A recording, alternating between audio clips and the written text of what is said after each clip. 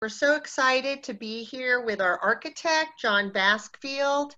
He designed our project, and we are so grateful for him. Here is John. Hello, everybody. John, I wanted to ask you a couple questions about the Alpenglow project. What are the things that make you most excited about this opportunity? Well, I think really from early on, it was the people that brought the project to us, and we were part of several firms that were interviewed for the project, and we worked really hard to get the project, mostly because of the people involved and their ideas for what they wanted. They wanted to create something that was a real community within a community. They wanted to be sustainable and energy efficient. They wanted to reuse roof water for their landscaping. They knew they wanted to have lots of plants. All of the folks in the initial group have a long history of living and working in that way. And so I had a pretty high level of confidence that they would go ahead and execute on their really high ideals for the project. And when you mentioned sustainability, what were your influences in designing this project with sustainability in mind? Well, I have been really interested in energy efficiency and healthy buildings and global sustainability thinking in terms of the making of buildings and other built works for a long time. I also worked for some pretty accomplished architects, Ed Chamberlain Architects out of Grand Junction, a lot of work for national parks and Division of Wildlife.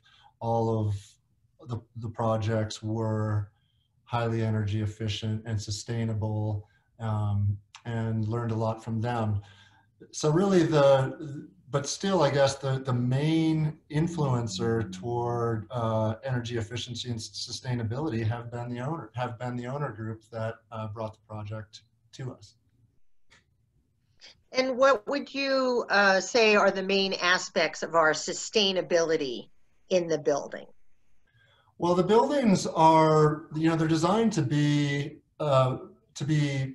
energy efficient, and to use healthy materials for the occupants and for the places on the globe where they're sourced from. But really what that translates to simply is a really efficient exterior wall and efficient mechanical systems for heating. We don't have much of a cooling load in our environment here. We sometimes have just a few hot days in the summer. For the most part, our energy input is toward heating. And so these buildings have highly insulated shells. We're intending to use solar photovoltaic to offset some of the carbon use and to feed back into the grid, so that owners that are investing in solar up front will see returns because they are selling power back to the grid at times when they're not using that. And after that payback period, which hasn't been determined precisely yet, but typically is less than 10 years, then they, for the most part, are using power just from the input of the sun. Mm-hmm. And for Alpenglow as a co-housing project, how does the design that you made make it, would you say, community friendly? In what way is it that? Yeah, it's really the main gist of the project and of the site plan, is to create a space in which we can have both privacy and we can encourage interaction among neighbors. And so what we did was we placed the buildings close enough together that that voice and visual interaction are really easily and natural to accomplish. We brought the main pathways past each of the houses, so folks will be walking from their parking area, typically just a couple hundred feet, past other residences often to their own home or to the common house. And this close proximity and the orientation of the paths really encourages community interaction, as well as the common house, which is has a lot of programmatic elements in it. For example, the where we get our mail, and for some folks where we have community dinners, and we're anticipating that most people that are, most or all, will participate in at least some of the functions at the common house, and that the common house is part of their of each person's daily regimen. And so there's really intentional interaction with neighbors as a part of the design. However, each of the units also has, excepting the townhome units, private outdoor space. The townhome units have, or I'm sorry, the apartment units have private outdoor space on the lower level. It is quite visible. For those that are in the duplex units, they all have a back porch, which is really designed as the place to go sit when you'd like to be private and quiet.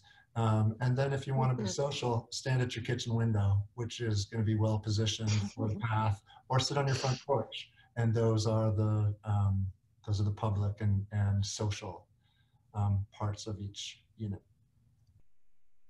Wonderful. Now, what do you think the influence will be of this building onto Ouray County, onto the people of the area? How do you think it will affect those that are living in the area? Well, it really is. It gets back to a community within a community. Alpenglow Cohousing is a very small, tight-knit community within the larger small town of Ridgway, Colorado.